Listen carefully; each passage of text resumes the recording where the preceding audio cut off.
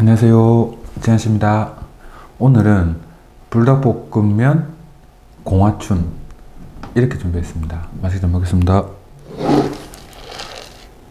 한번 뜯어볼게요.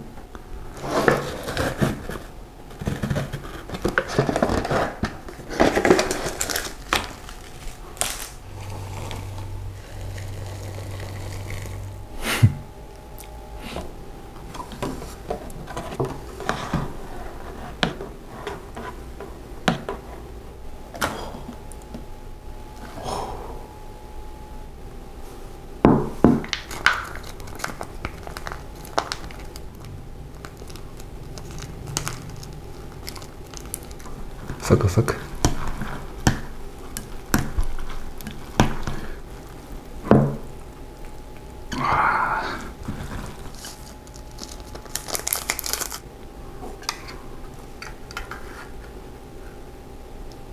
이렇게 하면 군대 레시피 부동의 1위 레시피랍니다.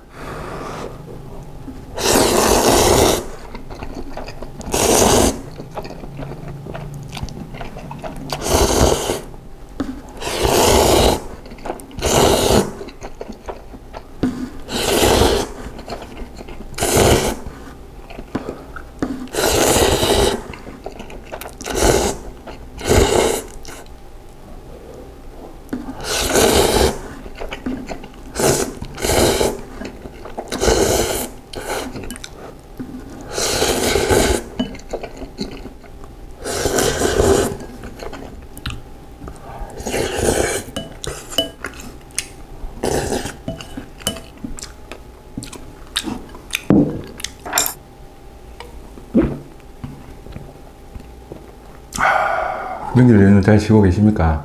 오늘도 영상 핑계로 외롭지 않게 맛있게 잘 먹었습니다. 감사합니다.